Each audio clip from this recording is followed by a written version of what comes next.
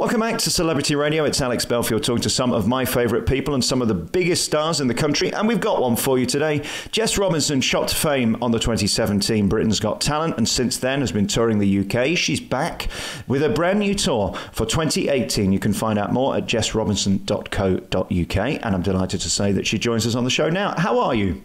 I'm very well, thank you. I'm having a very nice day. It's sunny where I am in London, so I'm very much enjoying it. Are you trying to aggravate me already? It's cloudy, grey and raining here. Is it? That's not nice to do that. That's sort of like punching me in the face before we've even started. I'm just excited because I haven't seen the sun for a bit, so I'll send it your way, I promise. If you would, that would be nice. Hey, listen, it's lovely to talk to you. I always think if you've got the killer blow of being delicious and talented, you've got everything really, haven't you? I don't know about that. Doesn't hurt though, does it? And I've noticed in what you do, I mean, the charm and the warmth is the key. If people don't like it, it doesn't matter how funny you are. I completely agree with that. Yeah, I think it's, I think you have to have a bit of camaraderie and banter and, you know, a two-way love with the audience before you can start expecting them to laugh at and with you, and yeah, that's I think I feel for me anyway, for my brand of comedy, that's I like us all to be in on the joke together, you know, and warmth is an important part of that. As we all know, you started your career last year when you decided to audition for Britain's Got Talent. You'd done nothing before then. That's what the public think, but it turns out you've actually had a career doing exactly the same thing. It's just that we happen to see you doing it on the telly. Exactly. It's that age-old thing. I've been plugging away for years. I think I left school in 2001 and just sort of started working as a jobbing actress and doing my impressions and things like that. And BGT had scouted me for about 4 years. And I had always said, no, thank you. I want to do it the old-fashioned way. And then last year, I don't know what changed exactly, really, but I just thought, oh, well, maybe I could do with a profile hit so I can start going on tour and, you know, try and take my career to the next level. And also, it seems that lots and lots more professionals are doing that now.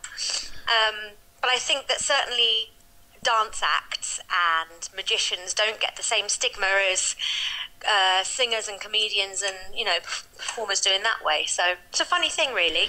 It's tricky. I mean, I've had them all on over the years, the winners, the losers, those who have been mocked and those who have succeeded and just gone on to have tours. I mean, Paul Zerdin's probably the most famous that has done incredibly well, winning America's Got Talent. I think it's okay if you're good. It's a risk if you're not, because there's always the chance that the producers could ask you to do it for mockery. Yeah, absolutely. I was really quite frightened of that. That I would be edited in not a very nice way because, of course, you know, you're making a deal with the devil in a way because it's up to them. They're making their TV show. But also, I didn't want to go on and do a bad performance and then the people that I do already worked for suddenly turn around and go, oh, actually, she's rubbish, we're not having her again. And that was it, you know. That was my worst fear. When did you realise that you'd got the art of a mimic? Because, of course, the art of doing people well is rare. We all think we can do it, but most of us can't. Yeah, I don't... Well, I had always taken the mickey out of teachers at school and my mum, but I had never thought that I would ever do that for a career. I wanted to be a serious actress or a classical singer, and I was... I left school at 18 and by pure chance managed to get an agent. And I was doing a pantomime just on my year out before I was going to go to university. And I found out that the next production that they were going to put on was Little Voice, you know, with the film with Jane Horrocks, where she does all those singers like Marilyn Monroe and Judy Garland. So and I just told a massive fib because I was desperate not to go back to my day job, which was working in a really miserable stockroom on Oxford Street in the back of a shop.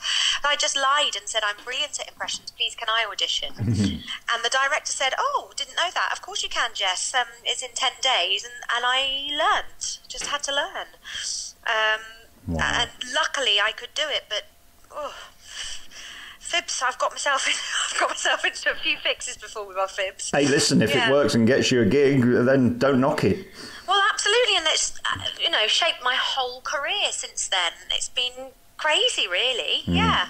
I saw that show, Little Voice, actually. I think you did it with Beverly Callard, didn't you? I did, yeah. I did a tour a few years later, and it was directed by the writer Jim Cartwright with Beverly Callard, and she was great as well, Beverly. She was she used to describe that part as she's like a juggernaut. Just sort of keeps going and ploughing through, yeah. When we look at the people you've worked with, I have huge respect, and if you look at my website, most of the people I speak to are special acts, comedians, vents, magicians, because it's a tough life. I mean, it's life on the road, mostly one-nighters. Did you ever think, this is a lot of work? I mean, at least if you're in a musical or if you're an actor, you could be in somewhere for a long period of time. What you do mostly means you've got to go to them, which is exhausting, isn't it? Yeah, I think it's all part of trying to build a bit of a fan base, though, and I feel so grateful that in some of my venues I've sold 30 tickets, 70 tickets, but they're all strangers. They're not even my mum, and I'm just so excited and grateful that people would want to come and see me. It's amazing people put their hand in their pocket. It still never gets old. Yeah, it's just I feel really grateful and lucky, and this is my first tour, so proper tour. So it is lonely, but it's also really exciting. And there's no one to blame. I mean, your name is on the tin. When we go to the website, we see all those dates. I'm going to read some of those out in a moment. But what's incredible is there's no one else that you can say, oh, well, it didn't work because of this. It is Jess Robinson. Here come the girls, and it's all about you, whether it's in Glasgow on March the 1st, Stockton, Scunthorpe, Sheffield, Brighton, Chorley, Southend, Bath, Cardiff, Northampton, London. You've no one else to blame, have you, Jess, now? No, and now you've made me feel really scared. I really hope it's okay. Everybody likes it, and yeah, it's. I think in a way, it's like Britain's Got Talent. If I didn't put myself out there and go for it, I would always wonder what would happen. Listen, anybody who can do Edinburgh, I think, is going to have no problem playing Sheffield on a Tuesday. I mean, to me, that's the scariest place on earth because they're out to sort of get you. It's a place full of critics, not necessarily supporters. And I mean, you did 3 years on the trot, didn't you? Oh, yeah. So I'm going back to Edinburgh this summer, and that will be my 5th year. And I can't wait. I learned my craft there, really, and it's really tough. For a lot of comedians, your whole sort of year, your whole cycle is from, instead of Christmas to Christmas, it's Edinburgh to Edinburgh. Right. And, you finish your Edinburgh show and sleep for most of September. October's recovering, and then by November, I guess, you're already wondering whether or not you're going to do a show, and January comes and you've got to do your photo shoot, come up with a name for it. You haven't even written it yet, and then round it goes again. Incredible. It's pretty crazy. I love some of the people you do. I mean, they're almost funny before you start. When we look at someone like Cheryl Cole, I mean, in one word, we know who you're doing and who you're sort of affectionately mocking. There is an element of mockery, isn't it? Because these people are almost a caricature of themselves at times. Absolutely. I mean, Cheryl, I do love her, and I wish I looked like her, but absolutely, affectionately mocking her. I love her.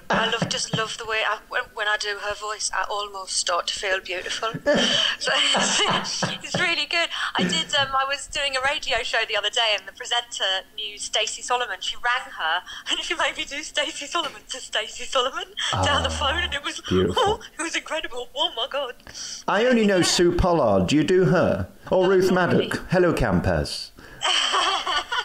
I worked with Ruth Maddock once. Did she you? was great. Yeah. In fact, Sue Pollard came to see the show afterwards, and there was this funny rivalry between them. Sue was doing high kicks in the foyer afterwards, stealing Ruth Maddock's focus. That sounds about right. She was furious. In this new show, who are you enjoying doing the most? I mean, whether it's the sort of traditional sort of Liza's that people love you for, or the Shirley I do like her. If you're very lucky, you can actually learn to do Liza with me on stage in the show, and you can impress all of the friends, and they will just absolutely love it. But I like traditional people like Billie Holiday. This suspense is killing me. Wow. I can't stand and uncertainty. Beautiful. And then we've got, you know, just the normal TV personalities like Alex Jones from The One Show. Is also great fun to do, and yeah. When you do that one, do you just get an auto cue and deliberately misread it? Is that how you do, Alex? And not that I'm saying anything. You know, you remind me of, in a way, I've become very friendly with Terry Fator in Las Vegas, and I have such admiration for him because he's been there 10 years. He's now in his second 10-year contract, and like you, underneath everything is a beautiful voice. And I think to pull off someone like Billy, you can't do that unless you're incredibly talented at what you're trying to do. It's a gift you've got, I guess, on top of another gift, isn't it? You've got to be a great singer to pull that off. I think you're probably right. Someone said to me this morning, I was doing an interview, and they said, you know, how do you master, what's the secret with singing impressions? How do you master that? And I mean, you have to be able to sing, first and foremost, to be able to do them. And it sounded like a really stupid answer, but yeah, you have to be able to know where to place your voice and to be able to make the tones. And I guess you can't really impersonate, like if you were an artist, you wouldn't be able to just I don't know, impersonate a Monet unless you knew techniques and how to paint yourself first, I guess. And of course Britney Spears must be the easiest one to impersonate because she doesn't sing live, does she? Yeah. All you have to do is get your voice like really baby. Yeah, she's a bit like a singing chipmunk. She's quite fun. Do you do it in the mirror? How do you get it? Is it listening to them, watching them? How do you get it down? I listen to a lot of music. I really adore just listening to music and singing along. And I think actually unconsciously when I was young, I would sing along with people like Kate Bush and things like that. And I would just start doing the voice because I wanted to sing along accurately with them. Right. And sort of I wanted to be them. So yeah, and when I first started out, and I still do this, I get a little clip of the person speaking or singing, and then I'll record myself doing the same, and then I'll just listen and compare and you know, do it that way. And what's also tricky about what you do, of course, Jess, is the fact that you've got to keep it moving. I mean, you can't just do 3 impressions in a 90-minute set. That's sort of hoist by your own petard, isn't it? Being brilliant means you've got to have more and more and more and more. It must be really challenging to do a proper full show. Yes, and I mean, yes, but it's exciting and fantastic to have a wealth of loved singers and celebrities to be able to choose from. If I tell you what I would struggle with, if I was only allowed to do people from the noughties, I would really struggle. Right. Because I think there's a real style now with Taylor Swift and Katy Perry and Ariana Grande. I struggle to hear the distinctions between them. They're so processed, aren't they? They all sort of sound the same. Absolutely. That's exactly right. So I even had a gag in one of my shows where I just not changed my voice, and a list of them would just reel past. But yeah. You know, you heard Judy Garland or Kate Bush or even Jessie J, actually. If you heard those, I mean, there are, or Adele or Amy Winehouse, you would just know them immediately, wouldn't you? But now you have to wait for the DJ to say who it was.